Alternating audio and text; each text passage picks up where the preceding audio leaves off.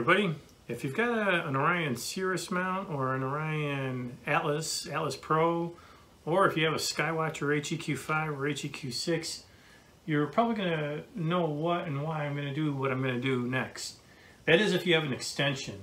Now, the extensions are very good if you want to avoid your camera hitting one of these legs or something like that when you're imaging.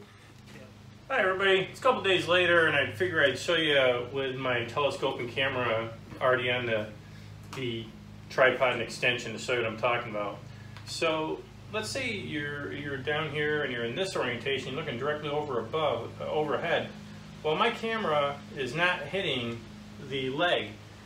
So I've got free range. I've got a lot more room. If I didn't have this extension here, I'd be whacking my camera against the leg. That happened to me once a few years back with my DSLR. Fortunately, it didn't do any damage. But anyways, with these extensions on here, it gives you a more playroom. You know, sometimes I can actually image an hour past the meridian flip, and I never would have been able to do that without this extension. So I have a number of these. I have one here, I have one in my shed, and I've actually got a third one. This one's a 16-inch one. These ones right here are 8-inch ones. You get the 16-inch one if you look on the SkyWatcher, not the SkyWatcher, excuse me, the Sky, I forgot what they call it, the Orion's most inexpensive go-to mount. I can't remember what it was, but whatever it was, they'll give you this option. But this one also fits. I called up Orion to see if these 8-inch extensions would fit, and naturally they knew nothing about it. They said it wouldn't work, as a matter of fact, but it sure looked like it would to me, so I ordered it, and sure enough, it worked fine. So, but this is a very solid mount, these things are, and they're very good. Now, what I'm going to do next is I'm going to cut a hole in it, maybe two, and that is because of the way Orion designed their mounts to fit onto their extension tubes. It's kind of interesting because the way it fits, you tighten up there's a screw on the inside here, and sometimes that comes loose, and if that comes loose, your mount comes loose. And so the only way to tighten it back up is you got to take this whole thing off and remove it. It's kind of a silly design.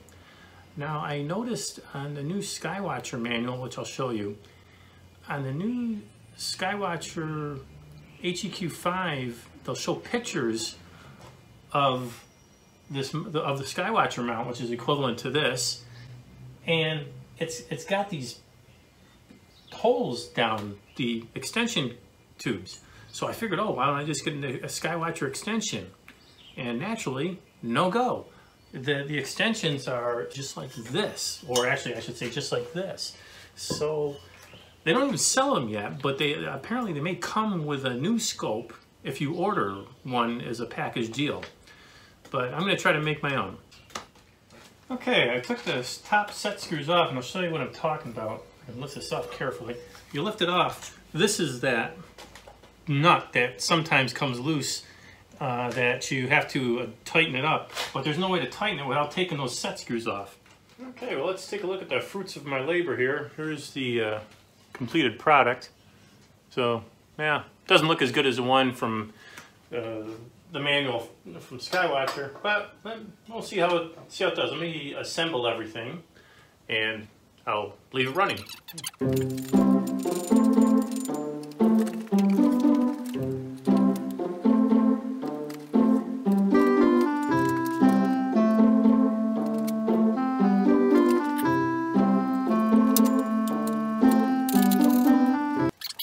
Okay, well, there you have it. It's all assembled. And now I can actually get to it. I can actually tighten and untighten this thing much easier now. So this is what I was talking about.